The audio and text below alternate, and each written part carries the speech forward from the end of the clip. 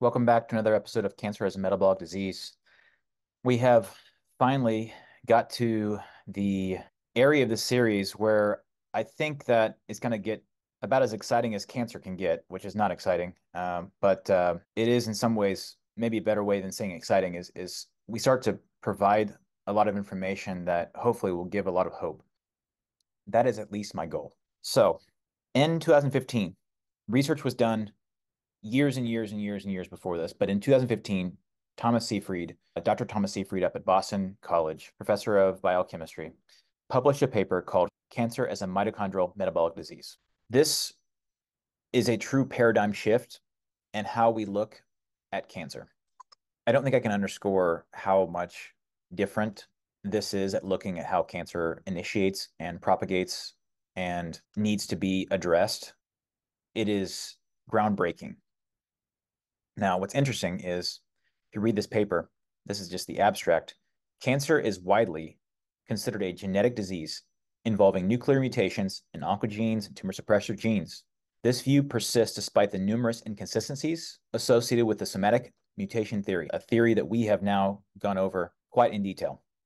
In contrast to the somatic mutation theory, emerging evidence suggests that cancer is a mitochondrial metabolic disease, according to the original theory of Otto Warburg. Let's zoom out. Otto Warburg is a Nobel laureate. He was a German scientist during, I believe, World War I, World War II. He is coined for the discovery of what they now call the Warburg effect, which we're going to talk about in grave detail ad nauseum. There's going to be a lot to talk about with the Warburg metabolism and Warburg. The findings are reviewed from nuclear cytoplasm transfers experiments that relate to the origin of cancer. The evidence from these experiments is difficult to reconcile with the somatic mutation theory, but is consistent with the notion that cancer is primarily a mitochondrial metabolic disease.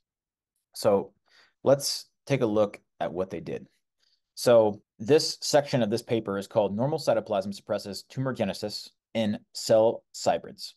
So the highlighted portion is that basically they found that when a normal cytoplasm, aka the inside the cell plasma membrane, but outside of the nucleus, that area, which I'll show on a diagram, which contains mitochondria and other organelles from non-tumorigenic cells, could suppress the malignant phenotype of tumor cells. Although these observations were not linked to Warburg's theory, the findings question the dominant role of the nucleus in the origin of tumorigenesis. So what they did was they took normal cells, and normal cells create other normal cells when they divide. However, a tumor cell, when it divides, it will create more tumor cells. So what they did was, if this was a genetic problem where all the genes are in the nucleus, they took a tumor nucleus and put it in normal cytoplasm. When it divided, we got normal cells. However, when they took a healthy nucleus and put it on the disease cytoplasm, when it divides, you have tumor cells. So how does that make sense whatsoever if cancer is truly a primarily genetic disease? It doesn't. It doesn't make any sense at all. It means there's something else that's going on. And what's theorized is that clearly there are gene mutations in tumors. We talked about that ad nauseum, up to 10,000 in a single tumor.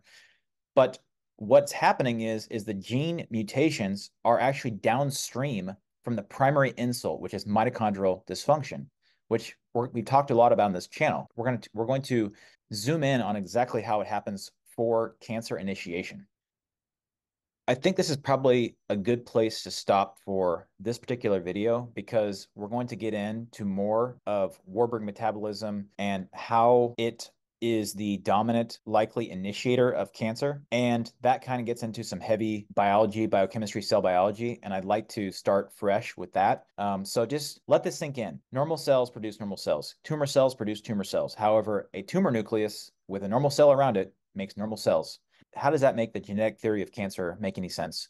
It's not a genetic problem. It's a mitochondrial problem. It's a problem that initiates with the problems in bioenergetics from the mitochondria, which is where energy in the cells produced. Those distressed mitochondria produce the environmental conditions that lead to cancer. And we're going to walk through this, and to say nauseating sounds bad, but in very, very deep detail. And I hope that you stick with me through this process. Until next time.